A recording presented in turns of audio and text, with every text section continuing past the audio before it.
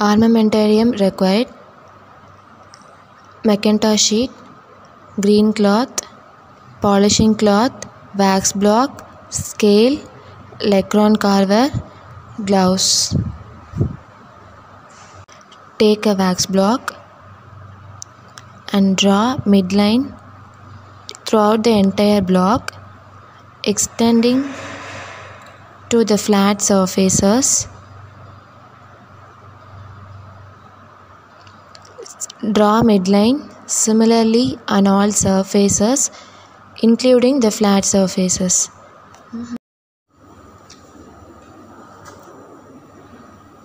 Divide the block into 3 parts, marking 10 mm for crown, 17 mm for root and rest for base. Mark horizontal line for dividing crown, root and base. Similarly divide on all sides.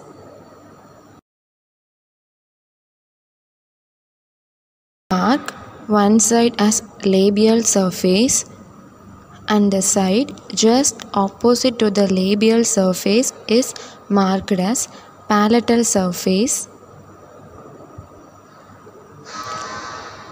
Other 2 sides are marked as mesial and distal. Now divide the crown into 3 equal parts, incisal, middle and cervical.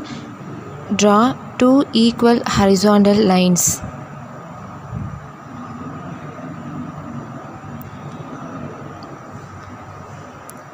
Similarly, draw the lines on all sides. On mesial aspect of crown, the shape of crown is triangular with base measuring 7 mm.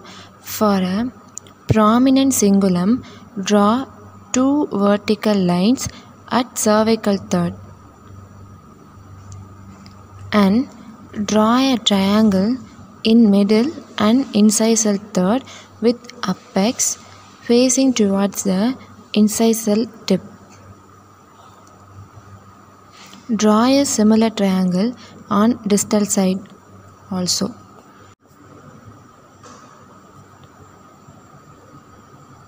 Carve the wax outside the marking in through and through manner.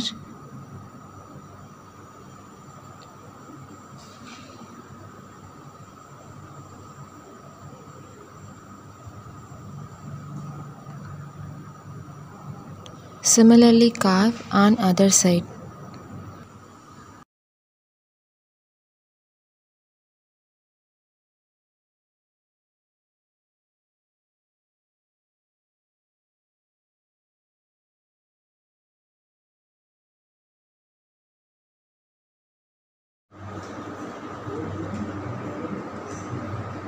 The labial surface of crown is convex when viewed from proximal aspect.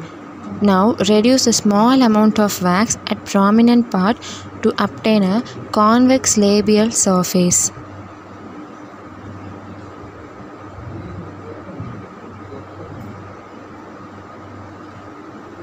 Polish the surface to obtain a smooth convex labial surface.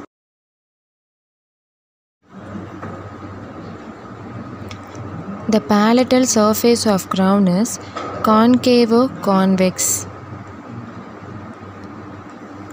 with concave part in incisal and middle third and convex part for a prominent cingulum at cervical third.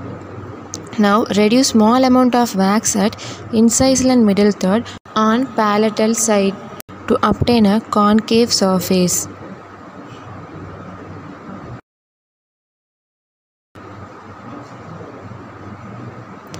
Polish it to obtain a smooth concavo-convex palatal surface.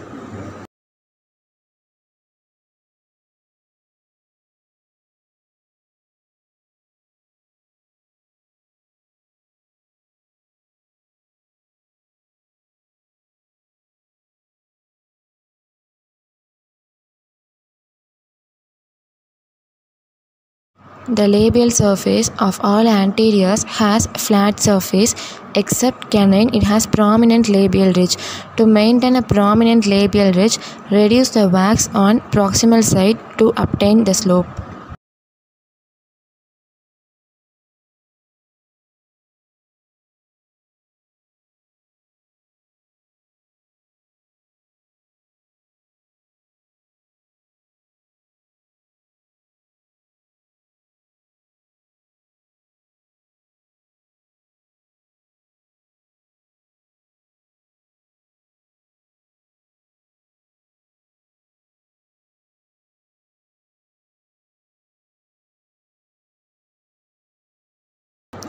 The mesial slope is shorter when compared to distal slope.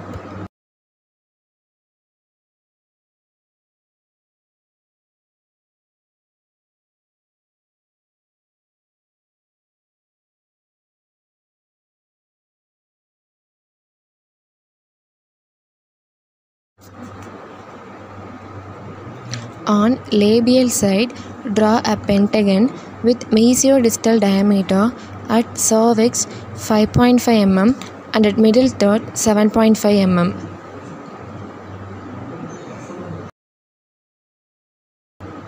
And reduce the wax outside the marking.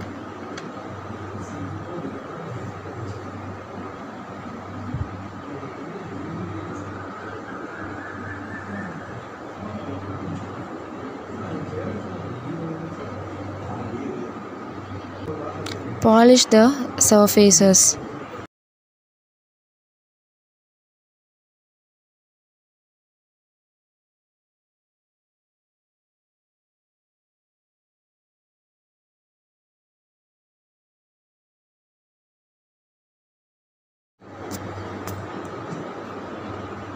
On palatal surface, mark midline. The concave portion of surface has two fossa on either side of the midline. The shape of the fossa is inverted triangle with apex towards cingulum. To carve the fossa by placing the straight edge of the carver towards the midline and curved edge away from the midline.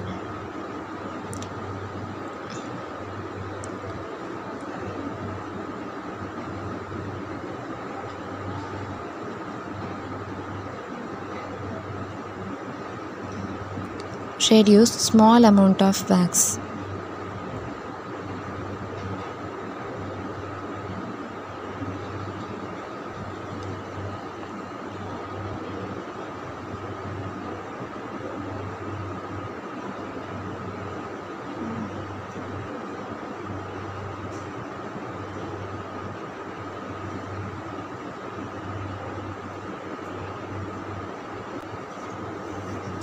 And polish the surfaces.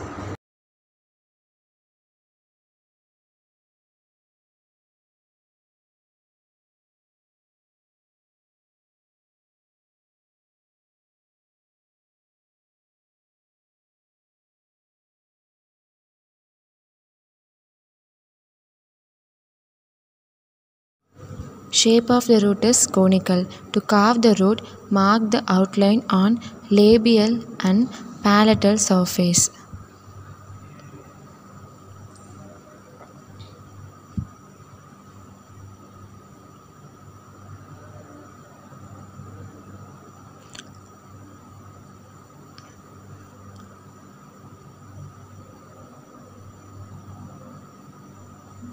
Reduce the excess wax outside the marking.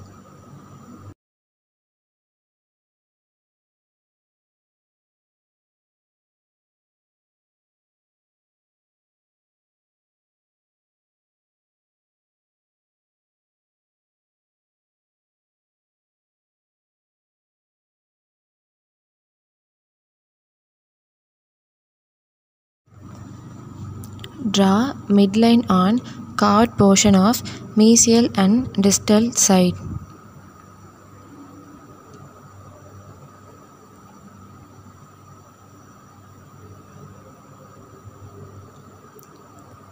Now mark the outline of the root.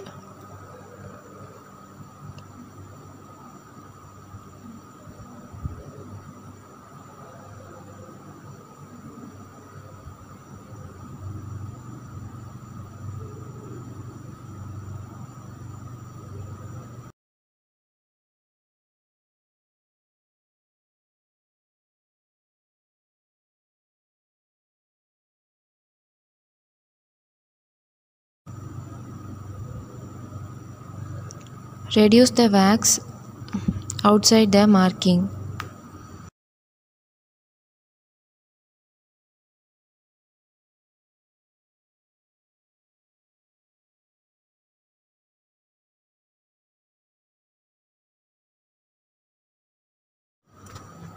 Polish the surfaces of root.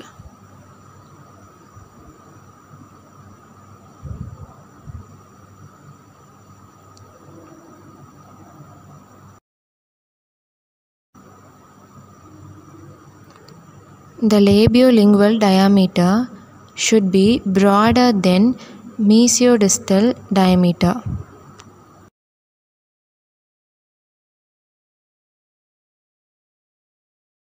Mark cervical line on all sides. The curvature is towards root tip on labial and palatal sides and towards incisal edge on mesial and distal side.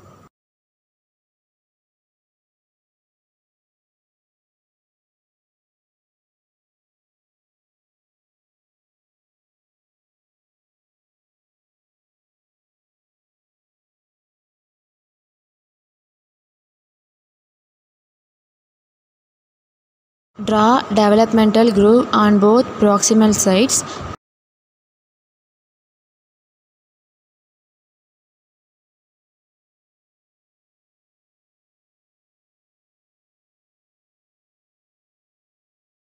The developmental depression is more deeper in distal side.